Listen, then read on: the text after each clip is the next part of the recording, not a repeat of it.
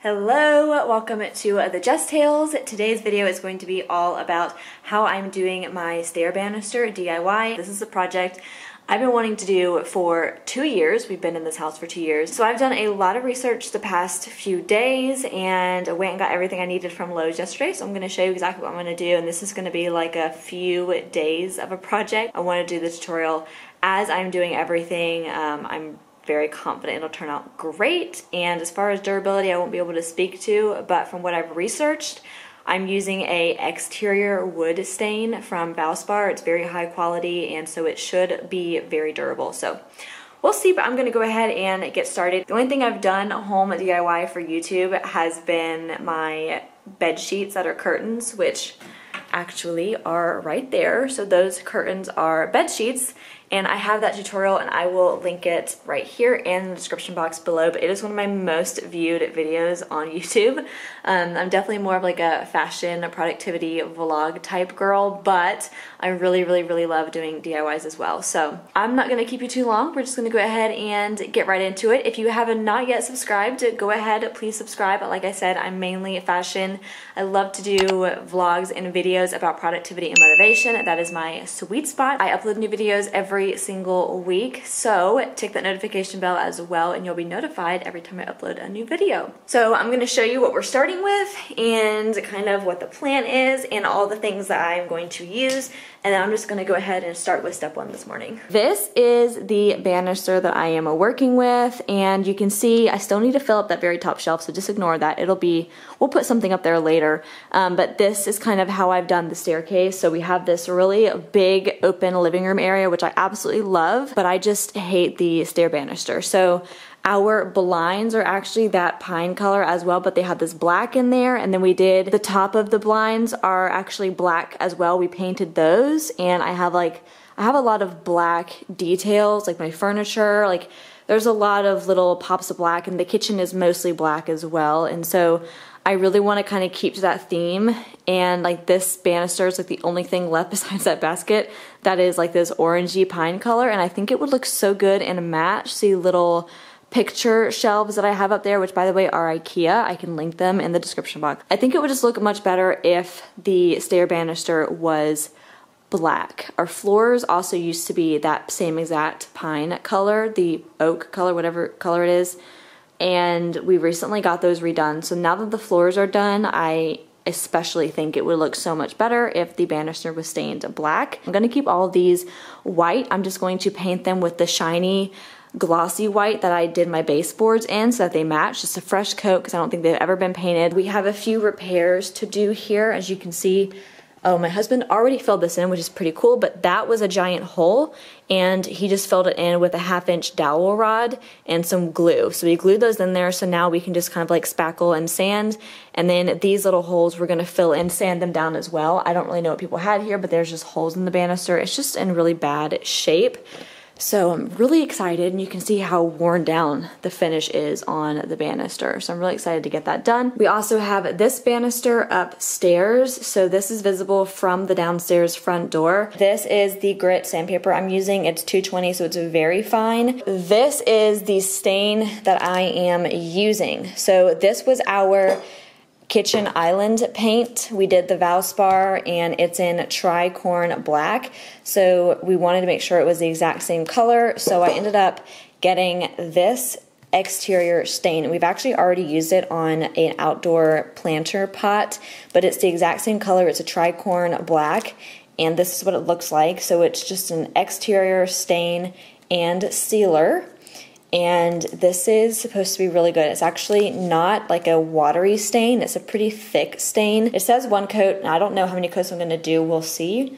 Either 1 or 2. I predict 2 because I don't want it to be streaky at all. So that is everything that we're using. This stain is really good. Like I said, we use it outside, so it's extremely durable, and I want something really durable because of the amount of hand traffic that is on that handrail, and I just don't want to have to like redo it in another year or 2.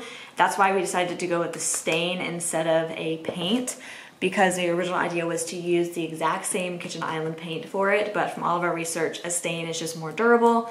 So I'm really glad that we went with that. We'll see what happens. Like I said, I can't speak to durability yet, but I think it's gonna be great because this can withstand outdoors for years. So today I'm just gonna go ahead and start sanding all the handrails just to kind of get that shiny surface off.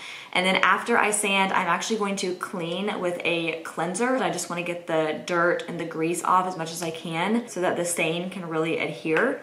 And I'm probably gonna go ahead and just stain. There's a ton of different ways that you can stain your staircase or paint it. With this specific stain that we got, you're not supposed to like stain it with a like a rag. Like it's not really, I mean, you can rub it in, I guess, but the way that you're supposed to do it is just apply it with a brush or a foam brush or whatever. You can apply it any way. Like some stains will tell you to do 2 coats and then sand the whole thing, clean it, and then do a 3rd coat and then seal it.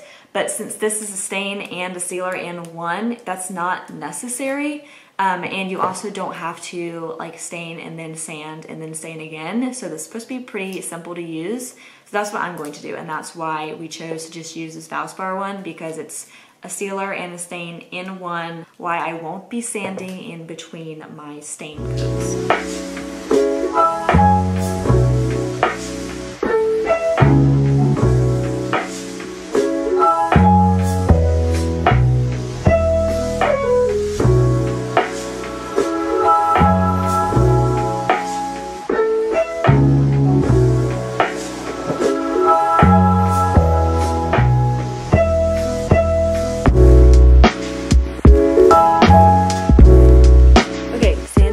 Done. That took me about 1.5 hours, almost 2 hours.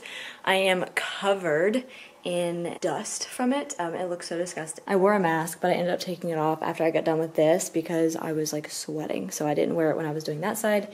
But this is what it looks like. So there's still a little bit of shine. I haven't even wiped it off yet. That is all like the dust particles that came down. It is so messy. So I'm going to clean up. I'm going to wipe it all down. I'm also going to vacuum everything around the area.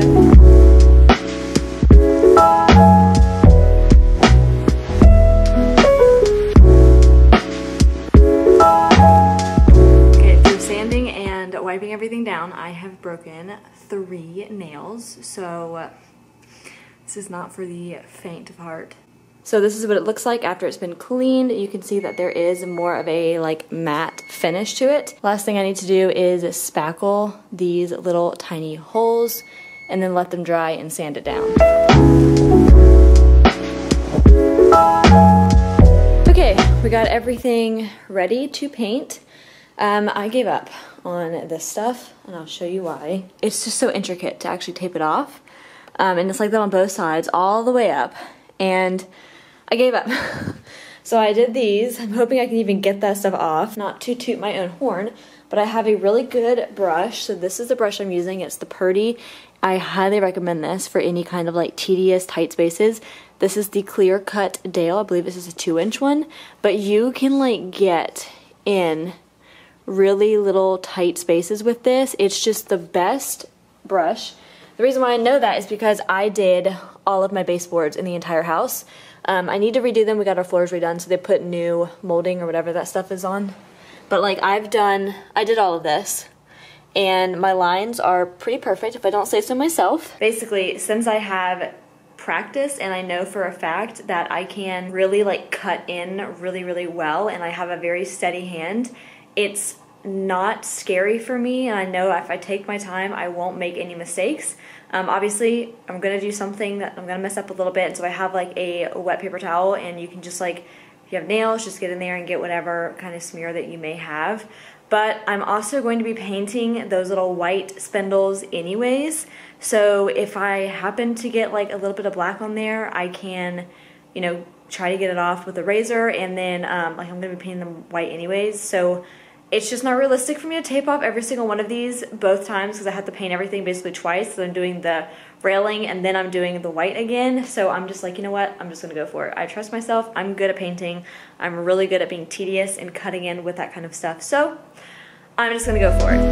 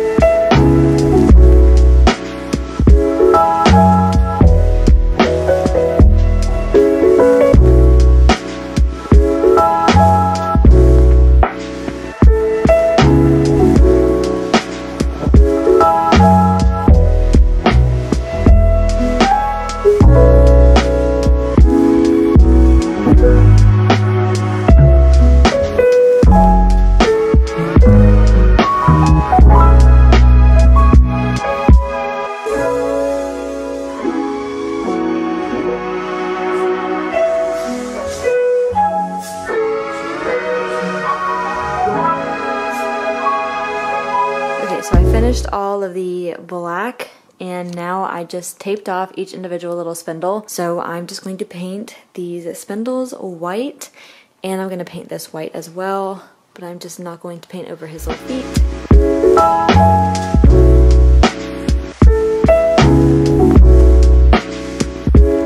I wanted to show the difference before I keep going.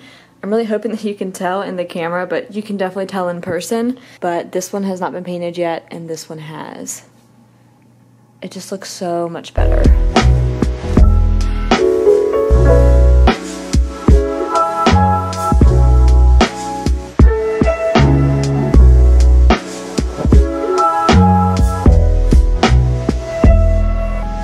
So I have finished all of the white spokes. I just have to touch up the black railing now because there's a few white spots. I also went over the top part of this as well, so everything is nice and freshly painted. They look so much better, they're so much brighter, and they have a nice shine to them now. But you can see, I would like get white paint on my hand and then touch the railing, and so I have quite a few little spots I need to touch up, but not too many. So I'm gonna go ahead and take off this painter's tape, and then I have my black paint ready to go. I'm just going to do my quick little touching up.